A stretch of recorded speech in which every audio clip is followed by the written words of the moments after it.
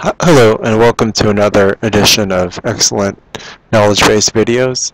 Today I'm going to be covering the XML parser and explaining to you how to use something called a reference port. So the agenda for the video is as follows. Number one, the definition of a reference port and why we'd want it. And then I'm going to go through the process of using it and then how to verify the values. So first of all, you have an existing mapping and with an XML parser transformation where you're taking data from a source and you're creating a midstream XML parser, which is a XML document which you're going to pass on to preferably a Oracle target as a CLOB or another type of XML target like a flat file.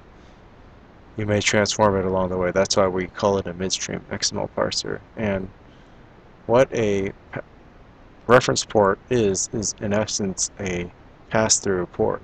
And in this case, what we want to do is we want to infuse this particular XML document with file ID and submitting state, and then pass these ports near the bottom here as a $ pass-through port into the expression transformation here, so you can see there, and then pass it on to the target. In this case, we're using SQL Server.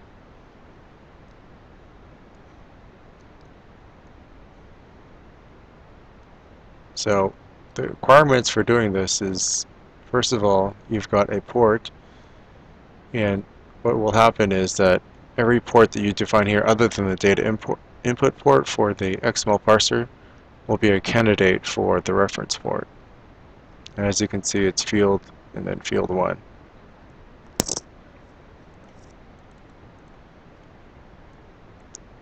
So in my case, it's file ID and submitting ID. And the process for doing it is as follows. Midstream parser, XML editor.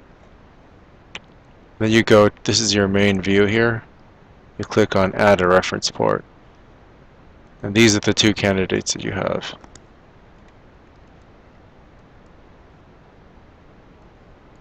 And as you can see here, this is me adding that in again.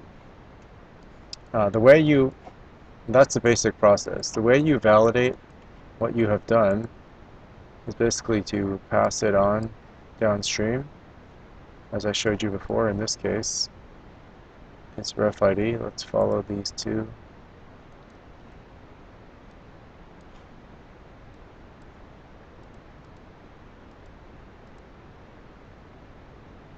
So in this case, I actually am not passing it further along, but this is just an expression. If you were, you'd pass this to a flat file and then run the mapping and then verify that it's there.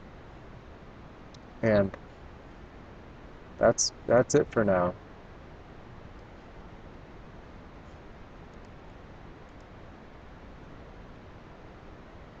So in summary, for more information, you can refer to the XML transformation guide, and you can use the knowledge base using terms XML parser transformation to determine if your current issue meets this or you need some additional support. As always, if you have some feedback or need some additional information such as the example for this, you can always email supportvideos@informatica.com or check the Twitter feed. Thank you for your time and have a good day. Bye-bye now.